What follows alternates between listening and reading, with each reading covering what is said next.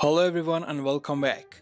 Based on the lessons you were taught in the previous tutorials, in this video we want to create a woolen star with using roughen effect. Beside this effect, we utilize ellipse tool, gradient, blend tool, path tool and direct selection tool. Let's jump into the Illustrator. If you are interested in this video, please subscribe to my channel for reaching to the previous lectures and click on the bell button so whenever I publish a new video, you are the first one who can watch it. Okay, at the first step, we should create two ellipses.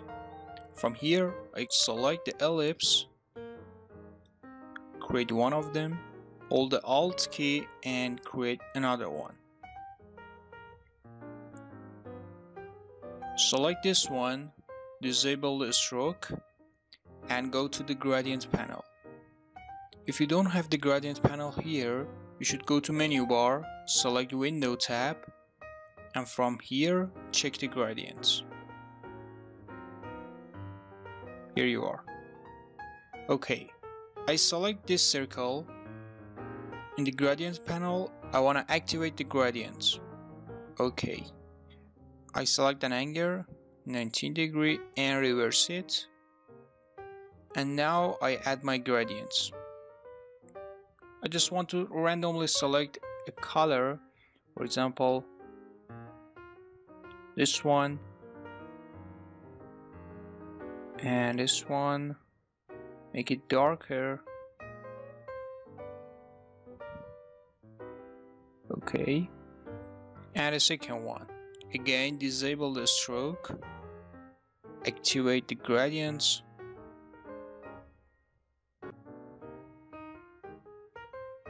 and again rotate it 90 degree.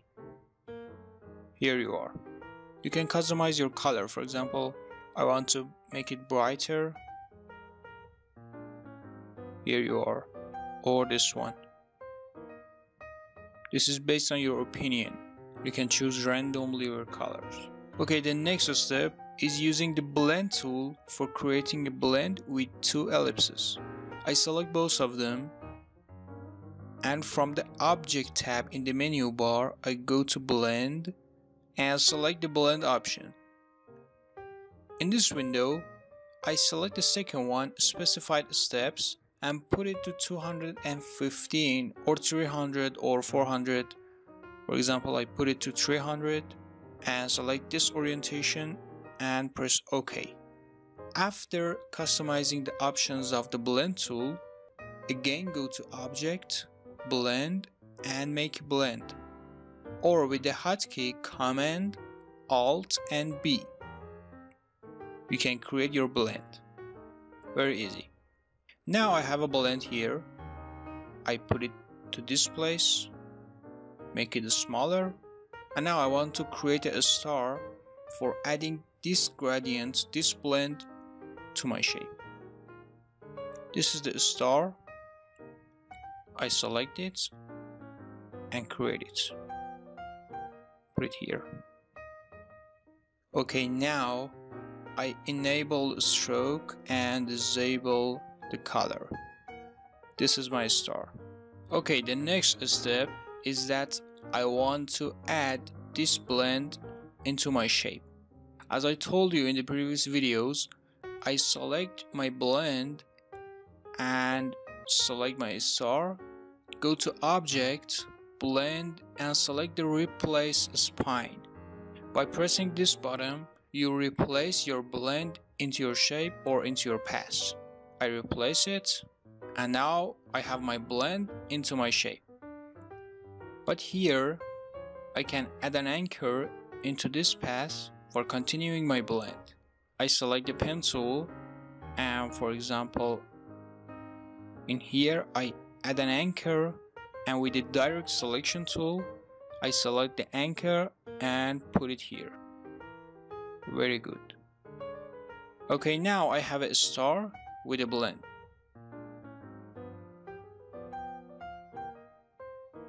Now the next step is add hairs into my blend. Okay, I select my star, go to Effect, Distort and Transform, and add roughen. In the roughen window, I select the points. In the points window, I select the smooth and relative. I increase the amount of the detail and increase the size.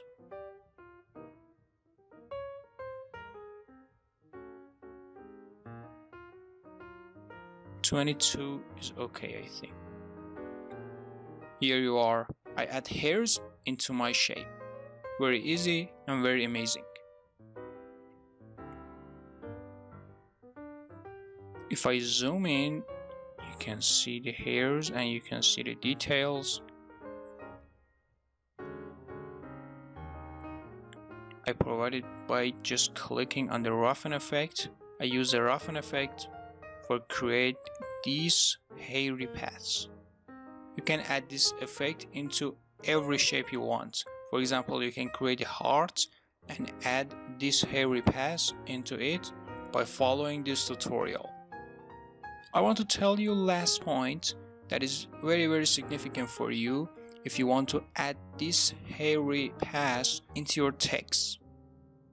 As you see, I created this shape and that was a path for you in the Illustrator. But if I select the type tool and write, for example, D, increase the size, and for example choose Montratin. Again, I active the stroke and deactive the fill color. If I select it, you can see here this is a type, but if I select this one, you can see this is a blend. And if I create another star, this is a pass. Blend tool and roughen, all of them work with the pass, not with a type. For converting the type to the pass, you can follow these steps. The first one is that go to Object and press Expand. Expand Object and Fill and press OK. Now this is a group. Okay, I right click and ungroup it. Now this is a compound pass. Okay, again I press right click and select release compound path. And now this is a pass. I don't need the inner pass. I delete it. I need this one. And now this is a pass. Okay, again I create two ellipses.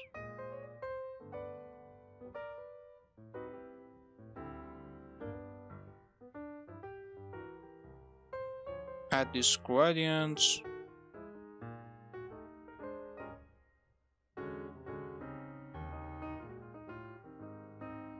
Select both of them. Disable the stroke. And go to Object, Blend, make a blend or press Command Alt and B. That's it. And now select both of them. Go to Object, Blend and replace Spine. Again, we don't have my blend into this path.